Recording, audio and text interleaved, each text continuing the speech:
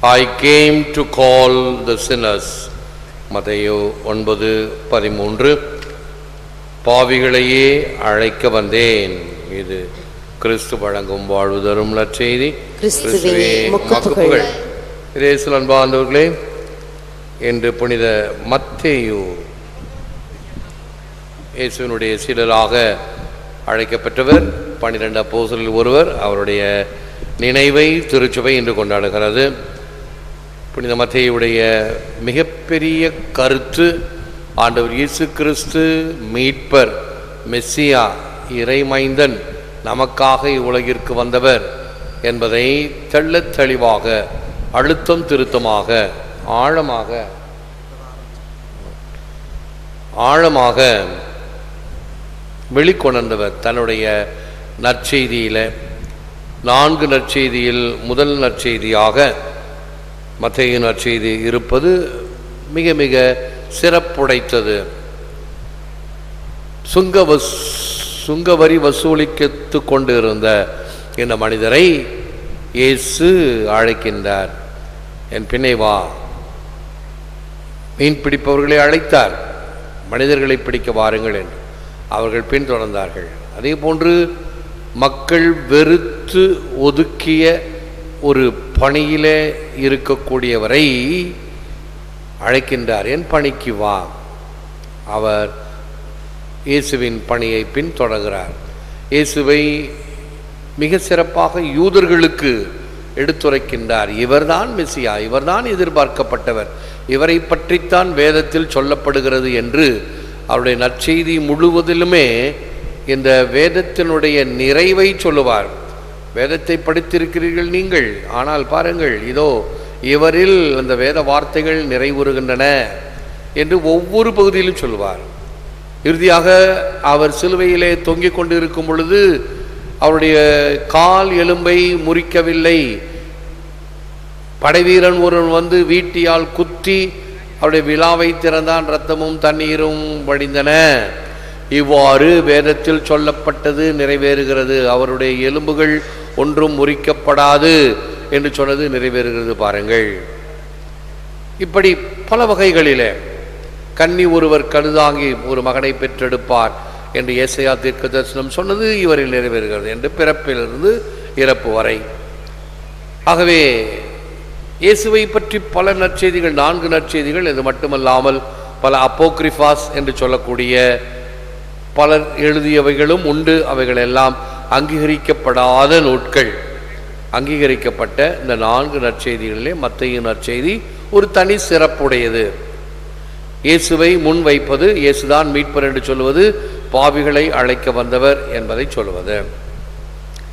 அறிவிலாத என்னை புகுந்து ஆட்கொண்டு அறிவதை அருளி மேல் நெறியெல்லாம் புலம் ஆக்கிய எந்தையே. திருவாசகம். அறிவிலாத என்னை புகுந்து ஆட்கொண்டு, எனக்கு ஒன்றுமில்லை, ஆனால் என்னுள் நீ புகுந்து கொண்டதினால் அறிவதை அருளி, எதெல்லாம் தெரிய வேண்டுமோ அதெல்லாம் அருளி மேல் நெறி எல்லாம் புலம் ஆக்கிய, மேல் நெறிகள் எல்லாம் எனக்கு புரிய வைத்த எந்தையே, எம்பிரானே, என் தந்தையே.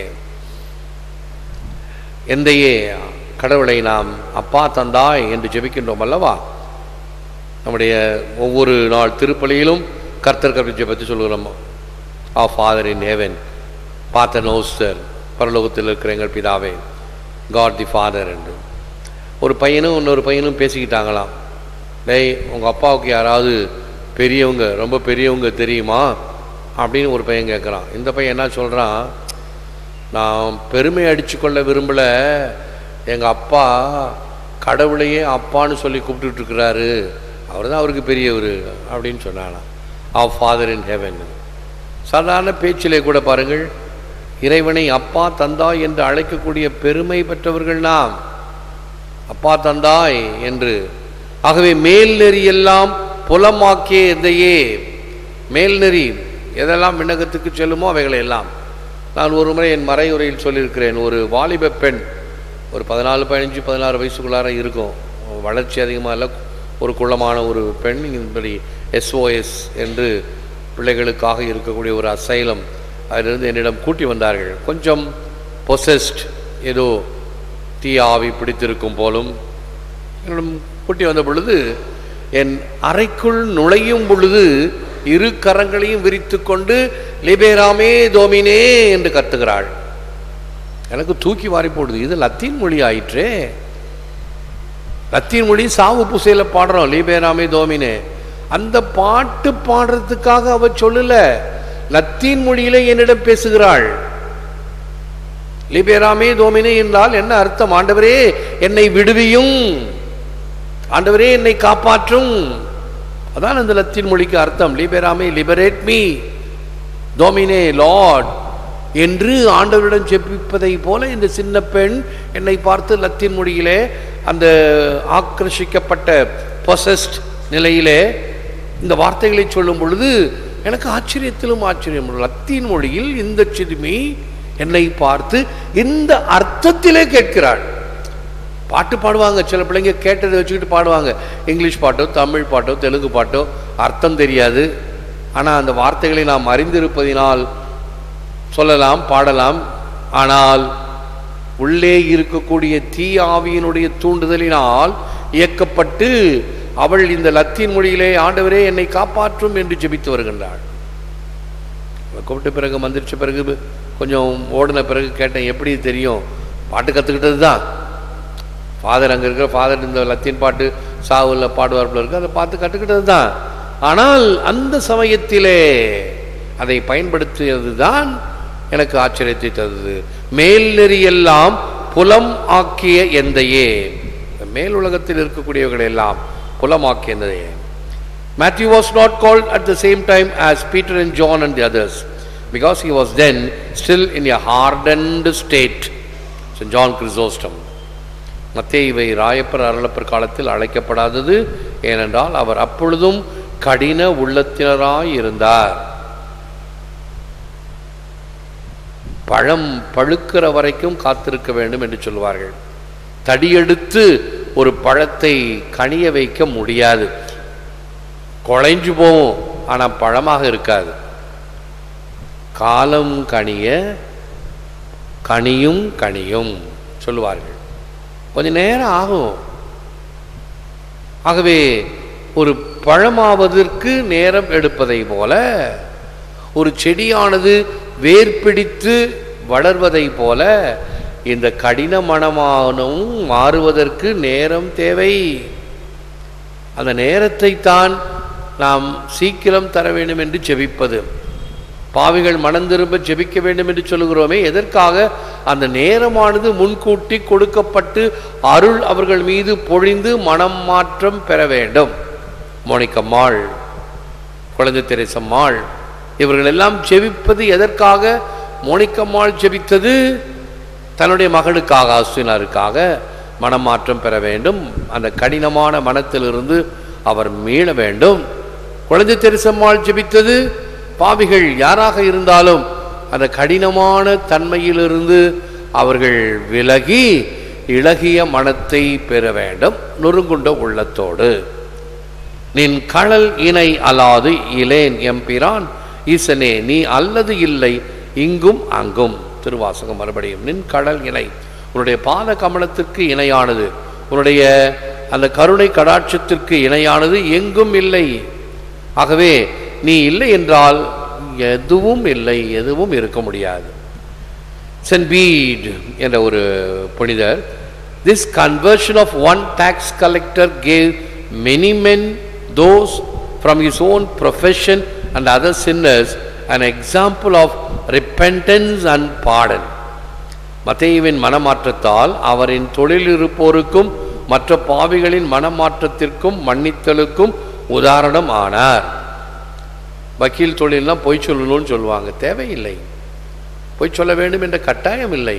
உன்னுடைய பிழைப்புக்காக நீ ஒருவேளை இப்படி இந்த விழுமியங்களை மாற்றிக்கொள்ளலாம். ஆனால் தொழில் சொல்ல வேண்டும், பொய் சொல்ல வேண்டும் என்பது கட்டாயம் அல்ல. எப்படிப்பட்ட தொழிலும் நீ எளிமையாக இருக்க முடியும், இருக்கலாம். வாழ்ந்து காட்டியவர்கள் உண்டு. அதைத்தான் சூசையப்பரை போல சொல்வார்கள். இல்லற தாமரை இலை மேலே அந்த தாமரை இலையில் இருக்கக்கூடிய பனித்துளியை போல, தண்ணீர் துளியை போல ஒட்டாது இருத்தல் வேண்டும். Pope Benedict XVI, 1 Corinthians 15:9-10 தழுவி, St. Paul himself testifies, it was the grace of God working in him, that grace which transforms the persecutor of the church into the apostle of the Gentiles. எவ்வாறு இறைவனின் அருள் புனித சின்னப்பர் மீது ஆட்கொண்டு அந்த அருளினால் திருச்சபையை அழிக்க வந்தவரை மனமாற்றம் செய்து பரிசேயர்களை சீடராக்கியது. Saul of Tarsus became Paul of Jesus. Lord Jesus, our Savior, our hearts are cold, warm them with your selfless love. Our hearts are sinful, cleanse them with your precious blood. Our hearts are weak, strengthen them with your joyous spirit. Our hearts are empty, fill them with your divine presence. Lord Jesus, our hearts are yours, possess them always and only for yourself. Prayer of St. Augustine. உழந்தாள் இருப்போம். எங்கள் ஆண்டவரும் மீட்பருமாகிய இயேசுவே, உறைந்த எங்கள் உள்ளங்களை உம் அன்பினால் உருகச் செய்யும். பாவக்கரையுள்ள M இதயங்களை உம் திரு இரத்தத்தால் கழுவியருளும். பலவீனமான எம் இதயங்களை உம் மகிழ்ச்சியின் ஆவியால் பலப்படுத்தும். வெறுமையான எம் இதயங்களை உம் தெய்வீக பிரசன்னத்தால் நிரப்பியருளும். எம் இதயங்கள் உமக்குரியவை, உமது உடைமை ஆக்கியருளும். ஏற்று வரமருளும் இறைவா, காக்கும் கரங்களினால். ஆமென்.